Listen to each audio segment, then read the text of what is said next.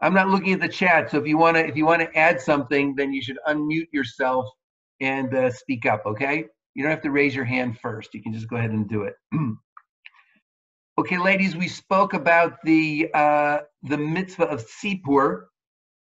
That was last week. For those of you who are still here, those of you who weren't, I sent it out as an audio. So if you haven't heard that, I think it's very important. You don't listen to the second one, you don't have to, but that first one is very important just to get a sort of a framework for understanding our approach to Pesach Bechlal, and puts everything else that you're learning from other teachers into an important context. So actually, when you think about it, the fact that there's a mitzvah of Sipur is unusual. Usually when we're talking about the mitzvahs of the Chagim, they're mitzvahs, some kind of an action that we have to do, usually something that's not instantly recognizable what it means, like the shofar or your lulav. We spend all of our time sort of trying to figure out, what is it that it means? What are we trying to achieve by doing this? In the mitzvah of Sipur, it's actually a mitzvah of understanding, really, I think, unique among at least the mitzvahs of the Chagim, right? But when we spoke about it, we spoke about the fact that we base ourselves on the Rambam, that the focus, really, what is Pesach all about? We're supposed to be focusing on the Nisim. The reason for that is, according to the Ramban, is because it's through those Nisim that we get our Emunah, and through the Rambam, it's that through those Nisim we really come to accept and enter into that special relationship that the Jewish people have with the Kadosh Baruch Hu. Another word for that is Malchus. Yeah. But we do also have mitzvahs. We have mitzvahs ma'asos. We also have mitzvahs that we do. Interestingly enough, all of them, one of the reasons why Pesach is so dear to my heart is all the mitzvahs have to do with eating. Actually, a little bit unusual. In fact, it's also unique. Longer discussion, not for now. Spoke about that in the other shir that I sent out to you as an audio file. Anyway, the Korban Pesach really is the natural focus and center of the Chag, in the sense that that the Korban Pesach really makes a reality out of what we're talking about in the Sipur. If the Sipur is recognizing HaKadosh Baruch Hu and accepting this relationship that we have with him of Malchus, the Korban Pesach makes that a reality, because the whole point is the Korban Pesach is that first act of avodah, it's the first act of service that we do to HaKadosh Baruch Hu, and really through bringing that Korban Pesach, we inaugurate, in Mitzrayim, we inaugurated that relationship with HaKadosh Baruch Hu as our Melech. And when we used to have a Beis HaMikdash, then every year when we brought that Korban Pesach, would we basically be rededicating ourselves to that relationship. This was spoken about very beautifully by Mrs. Levy. I guess it was last night or 2 nights ago. 2 nights ago already. So if you didn't hear that, the recordings, if they're not up already, they'll be up pretty soon. We're still straightening that out, but it certainly should be up either by the end of this week or the beginning of next week. But the Korban Pesach, though, even though in a certain sense the Korban Pesach really ought to be, it's naturally the center of the holiday, it's a little bit hidden for us. I mean, that could change. We still have 2 weeks left, but at least for the last several thousand years, that a thousand something, that Korban Pesach, as important as it is actually now a hidden part of the Seder. We have a zecher to it, but not really the focus so much. We also have Maror. Maror is another important eating mitzvah, another aseh, which we do. The purpose of that on the basic level is by eating that Maror, we want to remind ourselves of the pain of the exile. Exactly why we do that is not so clear. It's actually a question. The Maharal asked it as a question. Why would we want to remember the pain and the suffering of the slavery and the exile on Pesach itself, which is a time when we're supposed to be in a state of simcha? That's not our focus. That the Maror is not our focus tonight. That would be. If we have time, maybe we'll have a class on that also.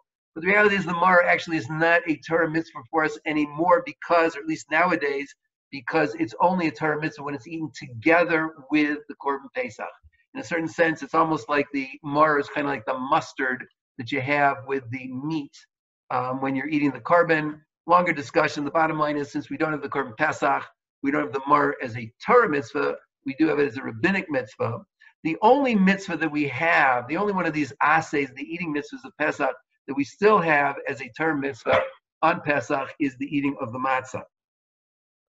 The matzah is very prominently displayed before us as we're going through the whole Sipur.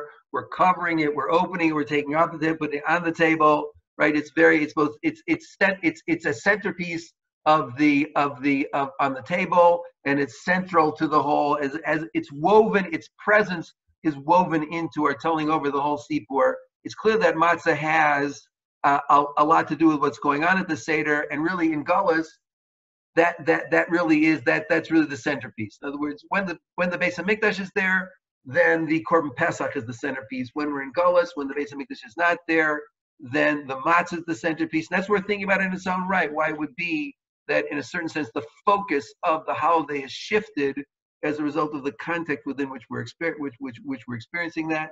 Maybe we'll get that a little bit later. But basically, we need to understand what this matzah is really all about. That is our mitzvah.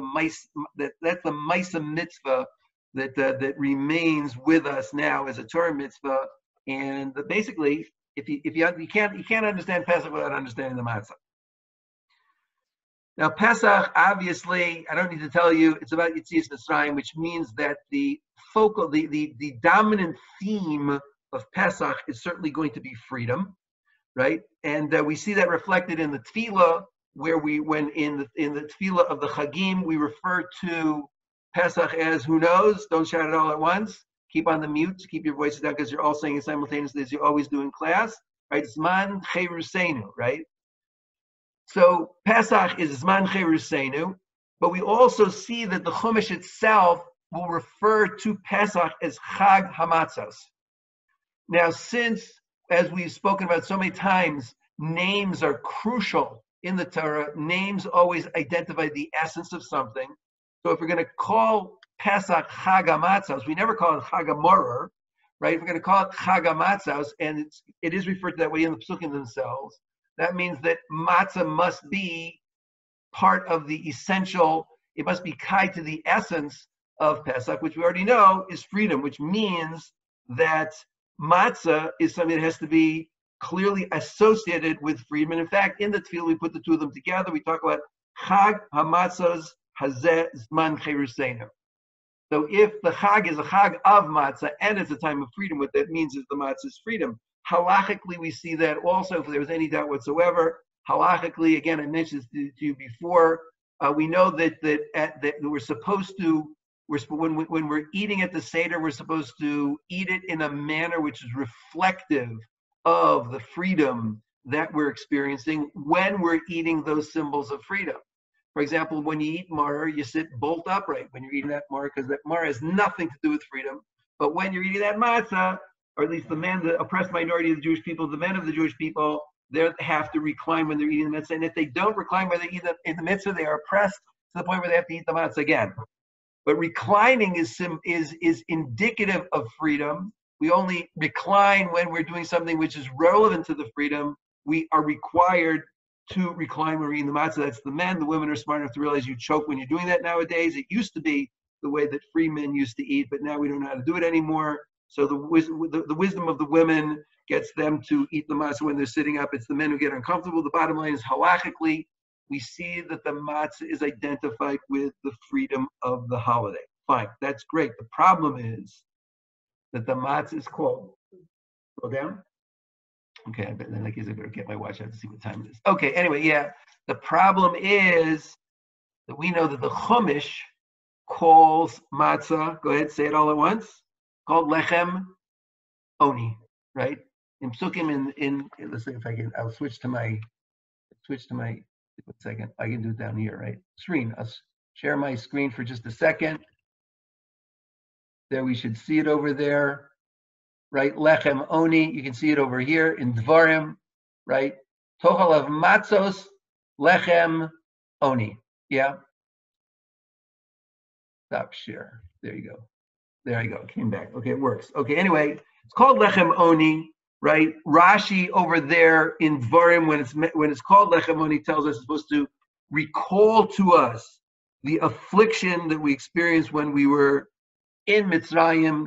The Sfarno says it's called lechem oni because that's what we ate in our anias, in our affliction, in our slavery when we were in Mitzrayim, right? Not only do we find that matzah is referred to as lechem oni, but the Haggadah specifically highlights this aspect of the matzah, because at the beginning of the matzah, we hold up our Seder plate, we hold up our matzah, and we describe it as, that's right, we call it ha-lachma anya, right? Not only that, we break the matzah at the beginning of the Seder, we hide part of it away, but the Gemara itself says one of the reasons why it's referred to as lechem oni is just like a poor person can't afford to eat a whole loaf, So also the matzah, the matzah that is the mitzvah of the matzah is specifically a broken piece in that Seder where you have the whole pieces and the broken piece. The broken piece is the one that is the matzah because it's supposed to be lechem oni.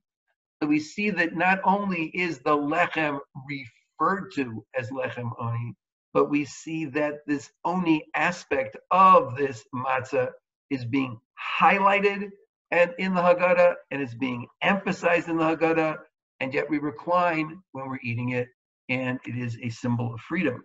How are we supposed to put those two things together? Right, on a certain level, the maror makes more sense. The maror is a symbol of the affliction, but the matzah is not. The matzah is a symbol of freedom, and yet it has some oni aspect to it, and we keep on emphasizing that oni aspect of it. Not only that, the Aeneas really gets driven very powerfully in the way that it's presented in our Haggadah. The Gra highlights this point. The Gra talks about the fact that the word oni is used in 4 different contexts in Tanakh. Right? The word oni is used to refer to somebody who's hungry. Right? V'yancha v'yaravecha, that's in Chumash. And in Tehillim, we grouped ani together with Evion, which means it's someone who is poor in the sense of needy. Right? The word ana b'derech kochi, the word oni in Tehillim is also identified with someone who is not home. It's away from the place where they belong. Right? And then we have it also used in the context of when Sarah was afflicting Hagar. That term is also used over there. So the idea of being afflicted by another person is also identified with this term oni.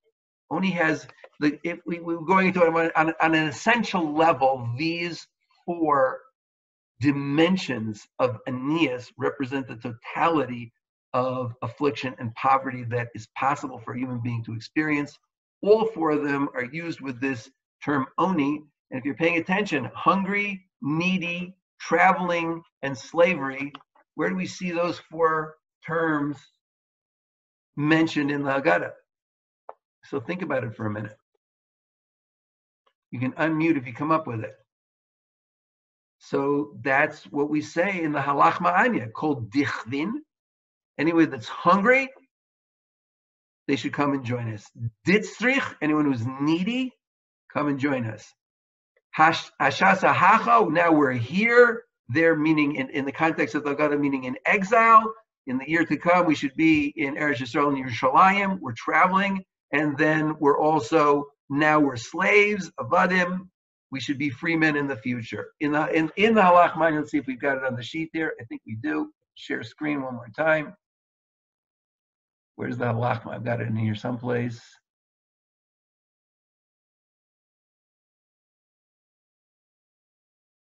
There we go. Everybody see over here with the cursor? Halach Ma'anya. That's the thing that everybody's familiar with. That our forefathers ate in the land of Egypt, called dichvin. Anyone who's needy, come and eat with us. Called ditzrich. Anyone who I was hungry, rather. Dichvin is hungry. Anyone who's hungry, come and eat with us. Called ditzrich. Anyone who's needy can come and partake of the Pesach. Hashasa Hacha. Right now, we are here. That's the one I should really be highlighting, right? Right? L'shana haba ba'ard Yisrael. May it be that in the future we'll be in Eretz Yisrael. Hashata Avdei. Right? Avdei. You can unmute for the Amen. Right? Hashasa Avdei. Now we're slaves. In the coming year, may we be free men. Here we have those 4 instances that Aeneas is used, the 4 ways Aeneas is used in Tanakh, which represent the full gamut of Aeneas. They're all specifically referenced in relation to the Halach Ma'anya. This is the bread of poverty. Those who are hungry, come and join us. Those who are needy, partake of the Pesach. Now we're here. May we in the future be in Eretz Yisrael. Now we are slaves in the future. May we be B'nai Chorim. So we see that the Haggadah does not really mention the fact that these matzah is lechem oni, but it seems to really drive that point home as if it's essential to the whole nature of the matzah as it plays a role in the Seder, which again is very strange for us because this is the Zman Cherusein, the time of our freedom. It's Chag HaMatzos, which means the matzah represents the essence of what the Chag is about. It's a time of freedom. We recline when we're eating it. And then it's halach ma'anya with all this emphasis that's really being brought home by the text over there. What's going on? What is the story over here? Why isn't hungry a subcategory of needy? Like, what's the difference? Hungry means that you don't even have your subsistence. It means that your survival is at stake. Needy is another level where that's not the issue, but you certainly don't have what you feel like you need to be in a state of menuchas hanefesh. So the ani, the first ani, the one who's hungry, it means that that his life is in danger as a result of his poverty. The second one means that you are like you have a sense that you don't have what you need, but your survival is not at stake. Good question. Okay. Actually, the truth is, you can't trust me. There is another aspect to Aeneas besides these four, and the place where you see it is in Parshas Vayechi, the last parsha in Bereshis. Comes out over there in the following way. But if you look in the Psukim, I'm sorry, I don't have a visual for you here, but in an actual Sefer Torah, as you make the transition from one parsha to another parsha, there's always a space of empty letters, a space between the last pasuk of the previous parsha and the first pasuk of the new parsha. There's one exception to this rule, and that's Parshas Vayechi, the last parsha in Bereshis, where one pasuk follows immediately after the other as they normally do. The Medrash asks the questions why Manish Tana Parsha Zemikola Parshios. I'm not sure it asks it. It doesn't ask exactly that way, but that's basically the question that it's asking, and it gives a very strange answer. What it says is because in Parshas Vayechi is recorded the death of Yaakov. It tells us the eyes and the hearts of the Jewish people were closed off by the shibud, the enslavement which they experienced in Mitzrayim. Now, there's something strange in that. Again, one more time. We're in Parshas Vayechi. We're at the end of Bereshis, right? And we're being told that the term in Hebrew is the Parshas satum. Satum, it's closed off. It doesn't have the space in between, right? And it asks the question why, and it says because we're recording the death of Yaakov, so therefore Satum closed off. The eyes and hearts of the Jewish people were closed by the shibud, by the enslavement, because Yaakov is leaving the Jewish people at that time. Who can think of a question on that? Why does that sound strange to us?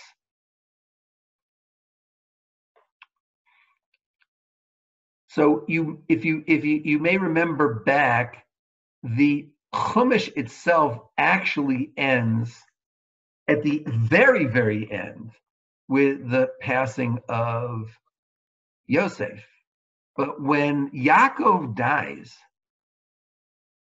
Yosef is 56 years old, which means he has another 54 years to live. No enslavement whatsoever began with the passing of Yaakov. There's an aspect that was there before his passing, meaning they were already in a land that was not their own. They were gerim, they were foreigners. But that started long before the death of Yaakov, and there was no change in their status with the death of Yaakov. We don't have any shibud whatsoever, really, until the end of any of the Shvatim, even after the time of the passing of Yosef.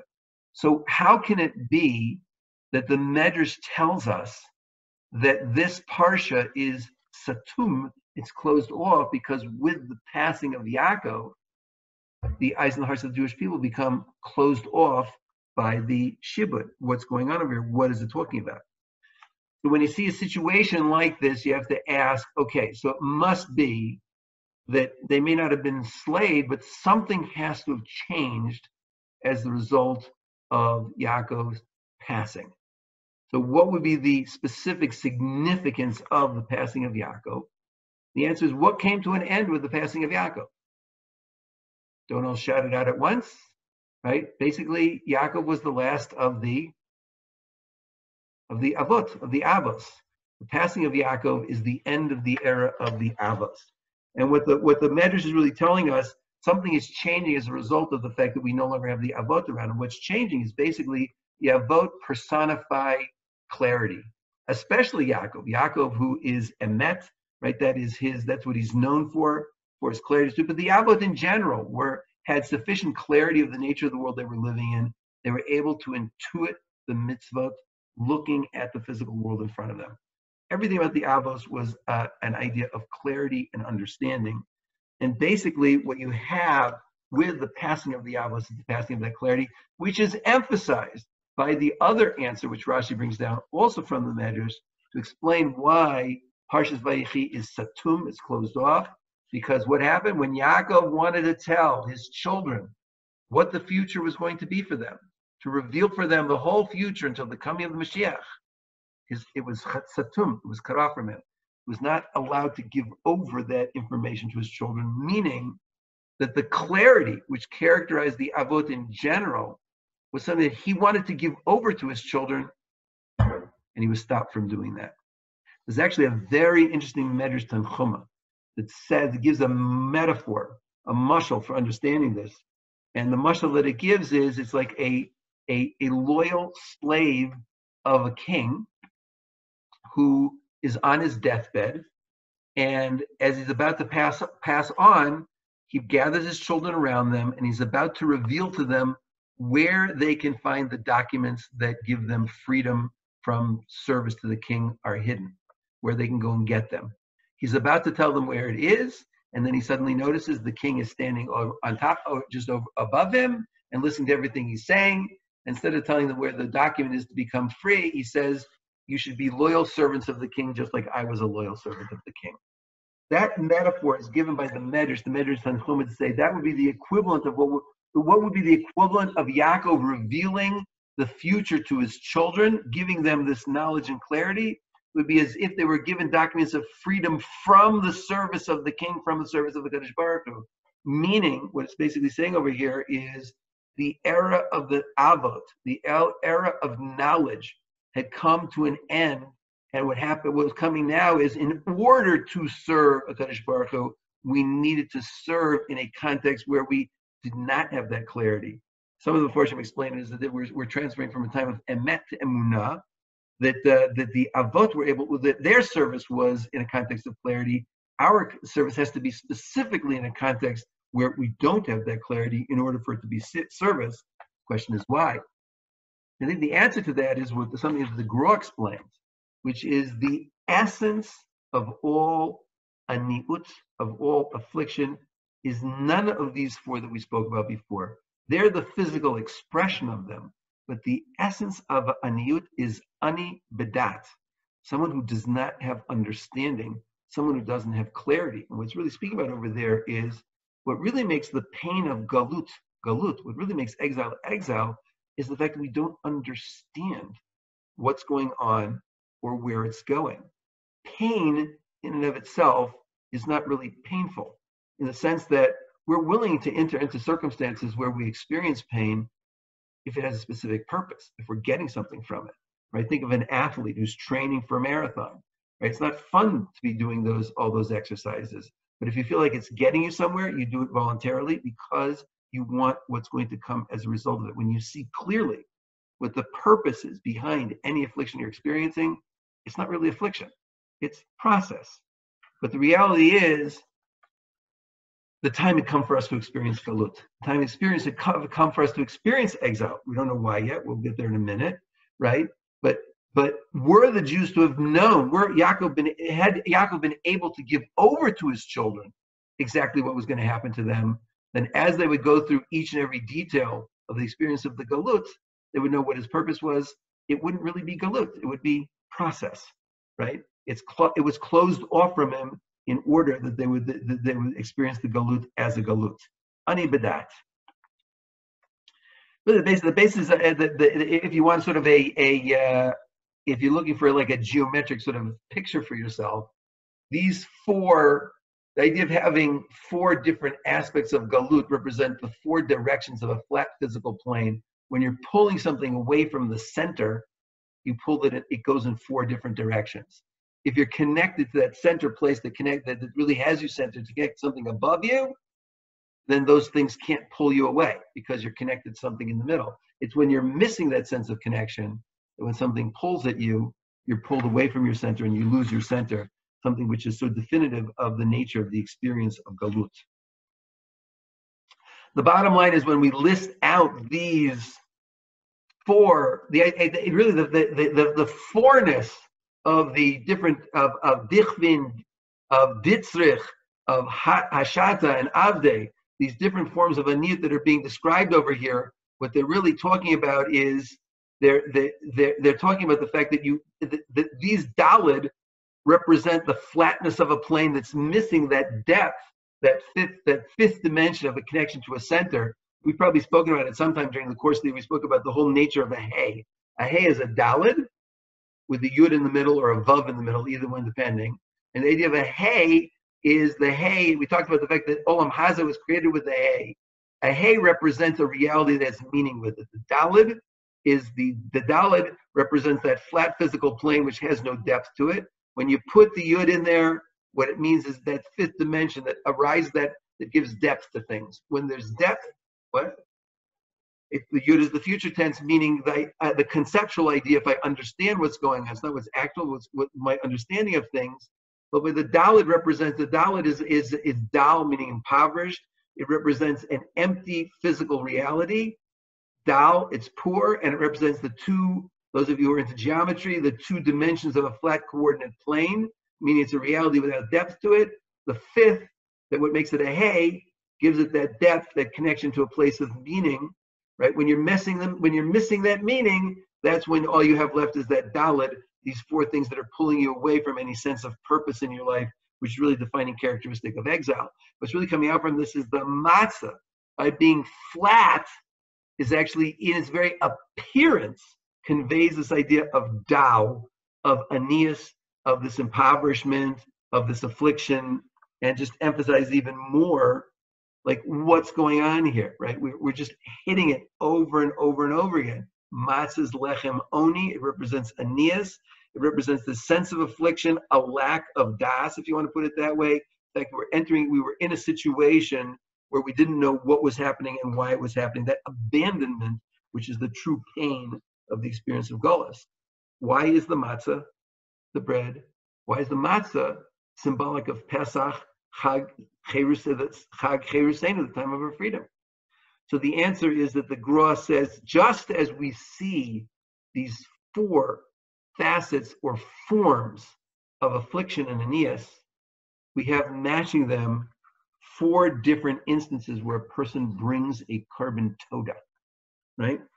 The korban toda is when a person goes through a difficult situation, which a Kadosh Baruch Hu gets them out of, right? When you come out from one of these difficult situations, what it leads you to is an opportunity, an appreciation for what it is that you have in your relationship with a Kadosh Baruch Hu. Right? What are these four situations that you bring a korban toda? They actually match up very nicely. A person who was, where's my list here? Oh, yeah, fine. A person who's sick, right? If you come out of an illness, right? Very timely to our situation today. A person comes through illness, right? That's equivalent to being hungry, meaning of a physical lack. A person who passes through a difficult illness, they brought a korban toda. A person who is traveled across the sea. When a person's a sailor in a boat, there's always the sense that the environment you're in it doesn't have what you need. It's not secure, right? You long to return to the land. That what a person who's traveling across the sea is a person who's traveling. A person who crosses a desert, which means you're going through a dangerous environment, right? That's like someone who's, that's the equivalent of, actually, the one across the sea is equivalent to someone who has a sense of neediness, the land that I can't get what I need there. A person who's in a desert is a hostile environment, that's a traveler. And a person comes out of prison, right? When I was in a situation where I was afflicted by a bardas, by another person, when I get out of that situation, that's the equivalent of slavery. these four anios, forms of affliction that the Gra points out, they match up precisely with these four forms of the korban toda. And what basically the Gra is trying to tell us by this is that it's as a consequence of going through an experience of affliction that I have the capability of appreciating and connecting myself to a Kadosh Baruch Hu on a whole nother level. For those of you who are taking the Chumash class, we spoke about this. We were trying to explain what the whole purpose and nature of Golus is. The way we described it, and again, there's a longer discussion, but maybe we do it for another time, but we described it as Golus is like a rubber band, meaning the Jewish people at their very essence are connected to Kadosh Baruch Hu. We're defined around that relationship. When we come into a situation where we're pulled away from that connection, where we are no longer able to appreciate it or be aware of it or actualize that relationship with the Kadosh Baruch Hu, it begins to slowly build up within us a hunger to recover that. It can be subconscious or it can be conscious, depends on the situation. But whether it's conscious or it's subconscious, when you come into a situation where that distance is suddenly that which pulls away from a Kadosh Baruch Hu is removed, and we release all that energy, we go rushing back to a Kadosh Baruch Hu and grasp onto him with a sense of almost desperation as we become aware of just how vulnerable we are, not just vulnerable, but how empty we are without that relationship with the Kadosh Baruch Hu. It's like pulling, like you have a rubber band that has two ends to it. So the distance between those two ends is the length of that rubber band. If you want to get them any closer, what you do is you stretch the rubber band away, and when you release it, then the two ends of the rubber band snap together, and you're able to come to a level of closeness between those two ends that didn't exist, that wasn't possible to achieve before. Golus in general is a process by which we lose that which really defines us on the most essential level. At some point, we come to be aware that we've lost ourselves. And when that which is pulling us away is removed, we go rushing back to a Kadosh Baruch Hu. And what happens as a result of that, we find ourselves closer to Kadosh Baruch Hu than we were before. In terms of the Golus of Mitzrayim, it's that very experience that allowed us to not only to go into Mitzrayim and come out, but on the journey out, we go flying past the level of relation we had before we entered into Egypt, all the way to Har Sinai and Kabbalah Satorah.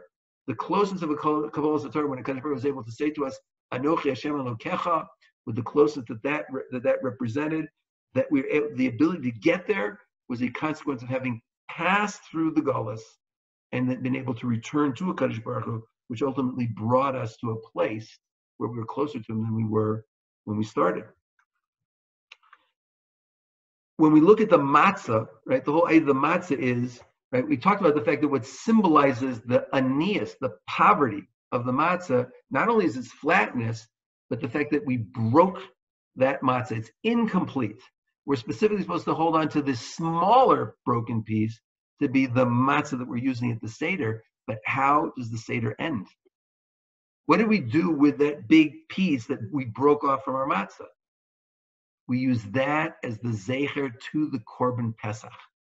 That represents that piece that's missing is the connection to Kadosh Baruch Hu that is actually comes to the Korban Pesach. And where do we get to at the end of the Seder? At the end of the Seder, we pull that piece. That's the afikomen that comes at the very, very end, right? We eat the matzah at the meal, and at the end of the meal, we bring out that afikomen, which was that larger piece that was missing, which really represents recovering the connection to a Kadosh Baruch Hu. We're still left with the question, what changed? Matzah throughout the Seder was representing the broken piece, the smaller piece, the poverty, the ignorance, the lack of understanding and appreciation. How come suddenly it's the whole matzah? We're connected back to Kadosh Baruch Hu? Because what were we missing? We're missing understanding. We're missing das. The whole point of the Seder and the Sipur is a process by which we come to understand what was happening to us, why it was happening to us, where it was leading us. Ultimately, where it was leading us to was to that connection to a Kadosh Baruch Hu. Interestingly enough, right, the Seder actually begins. We get an indication at the very beginning of the Seder. Beginning of the Seder, we're told that the Tanoim were all sitting in Bnei Brak with Rabbi Akiva, telling over the story of Mitzrayim all night long. When did they stop telling the story? When the Talmidim came in and said, "It's time for," remembers, Kriyat Shema Shel Shachris, right? Wait, when it's time to say Kriyat Shema, when it's time to say Shema, when it's time to recognize the Kabbalat or Malchus Shamayim. It's time to recognize the Malchus and recover the relationship of Malchus with the Kadosh Baruch Hu, right? That you tell the Sipur until you come there. Just like you eat the meal until you come to the Afikomen, that piece of the matzah which really represents the Korban Pesach. So as we're sitting at the Seder, we want to have our eyes on that matzah, right? That matzah is a double role for us. On one level, it's the lechem oni, right? That represents really all the afflictions that we experienced in Mitzrayim. But on the other level, it represents the potential for closeness to a Kadosh Baruch Hu that came as a result of having experienced that affliction. In fact, the Sfarno, when he explains that term lechem oni in Dvarim, he says, why do we call it? Why are we referring to lechem oni? Because the depth of the anias, of the affliction that we felt there, is represented in just when an Egyptian would come around and say, get up and go work, we had to run to do that work, right? The extent of the control of the Egyptians over us was a measure of how deeply in exile we were, how afflicted and far away from Kadosh Baruch we were. We were running whenever they told us. Says the Sfarno, the speed with which we had to run when the Egyptians commanded us to work was inversely proportional with the speed with which we left Mitzrayim when the time to leave came, right? And the idea over there is what was the engine that was taking us out of Egypt was the fact that we were connected to Kadosh Baruch when serving Kadosh Baruch. To that extent, no one could hold us back, right? The Maharal, when he talks about matzah, he talks about something which is bread without time, because what the matzah represents the speed, the alacrity, the zrizut with which we left Mitzrayim. And the speed of that we left was that the Mitzrayim, as powerful as they were completely incapable of retarding our departure as long as the Kadosh Baruch was the one that was leading us out. And he led us out to the extent that we were connected to him. The point is that we break this matzah. The matzah has to be bread quickly. It's bread without time. On one level, it's lechem and oni, the poverty of the affliction of being in Mitzrayim, where we had to jump and run wherever the Egyptians commanded us. On the other hand, it's the speed with which we left, the bread of freedom, the speed with which we left Egypt. The speed with which we left is inversely proportional with the depth of our servitude to the Egyptians. And again, the matzah it visually represents to us both the affliction that we experienced there and also the freedom that we gained as a result of having gone through that affliction. When we're at the Seder, you want to keep your eyes up. We're going through that Sipur, right? As much as you're hungry and waiting for the meal to come along, right? Your eye is on that matzah when you're talking about the story, because if you can absorb the meaning of that matzah, then you can absorb in other words, the matzah in a certain sense gives us a visual and physical representation of everything that we're trying to achieve through telling over that Sipur, which is coming to the point where we enter when we rededicate ourselves to that relationship with the Kadosh Baruch Hu of Malchus, which was created through the experience in Mitzrayim. Okay, any questions? You want to unmute yourselves? Or we can just schmooze for a couple of minutes until Rabbi Mann is going to be answering any questions halachic questions you have on on Pesach, or I guess if you have any others, he's also there to answer them. Any questions, or how are we? Okay, good. Okay, Ms. Kagan has a question. Now Rabbi Kagan is worried.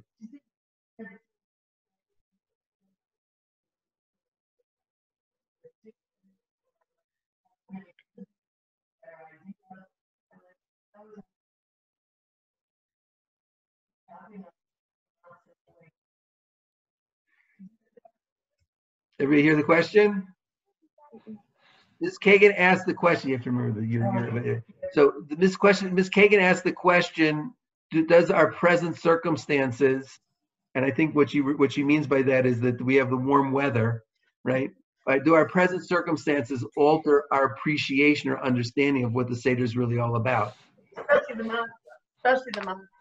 Especially the matzah. So, I mean, we had an alumni gathering on Sunday to talk about both the connection to Pesach and sort of the the matzah that's going on in the world. And one of the things that we spoke about there was that we live in a world where we really crave control. And the society that we live in is built very much around mastering the physical world in order to sort of control our lives and our environment. And that is, to a certain extent, that really defines, that's an aspect, a defining aspect of the Gullus as we live in it now, which is we don't want to trust in a Kadosh Baruch Hu. We want to feel like, in other words, our relationship with the Kadosh Baruch Hu is we get what we need essentially through our tefillah. We need to act also, but we recognize that tefillah is really going to be the means which determines the success of our actions or not. That's how we're supposed to relate to reality. We live in a world that trains us to trust in our own actions to be getting us what it is that we need. That's very much characterizes the nature of the Gullus as we experience it now, and being able to recognize the fact that our own vulnerabilities, accept those vulnerabilities, and embrace those vulnerabilities. And the other way, but I'll put it to you another way, that in the time of the Meraglim, one of the things that upset the Meraglim and why they wouldn't go into Eretz Yisrael is the Meraglim told them that there are no rivers in Eretz Yisrael. You're dependent on the rain. In Egypt, we had water whenever we wanted it. We got it from the Nile. But in Israel, it's not like that. It's dependent on the rain, and rain is dependent upon tefillah, meaning you have to recognize and accept your dependence upon a Kadosh Baruch Hu, the relationship with the Kadosh Baruch Hu. The world as we live in is only the medium for that relationship. That's really what Eretz is all about. That's what it is to be a Jew. Wanting a situation where you're in control and you don't have to rely on it, that actually is the Gullus, because that really blocks you from really appreciating the nature of our relationship with the Kadosh Baruch Hu. So, to a certain extent, the matzah that we're in right now, it's one of the things that's very interesting about it. The matzah that we're in now, the matzah that we're in right now, one of the really interesting things is exactly this point, which is that,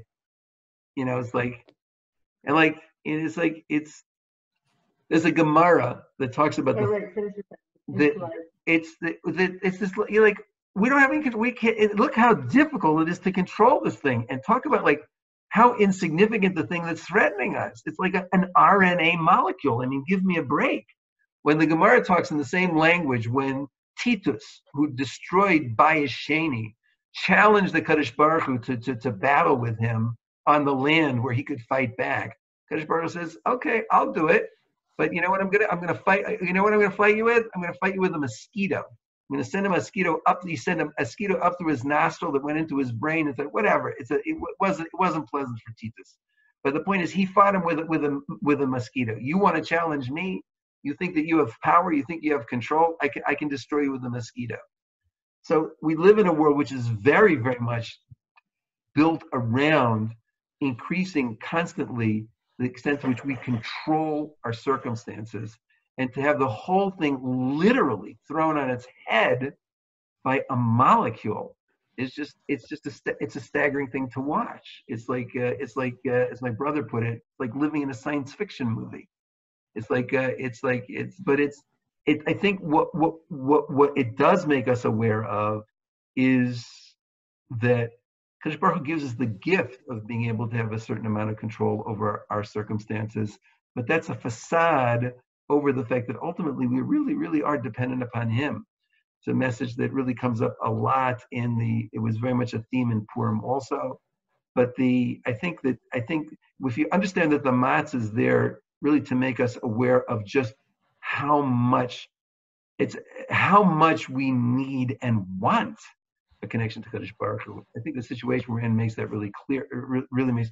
But it's important to emphasize another point. It's not just that we're vulnerable to circumstances without a Kadosh Baruch Hu. It's that without that connection to Kadosh Baruch Hu, we've lost a piece of ourselves, right? The depth of our experience of our humanity, the fullness of our experience of humanity has to do with engaging and developing that Sel Elokim, that inner self, which has to do with that connection to Kadosh Baruch Hu. It's not that we're threatened if we don't have the connection to Kadosh Baruch Hu. That's an aspect also, but that's not the essential aspect.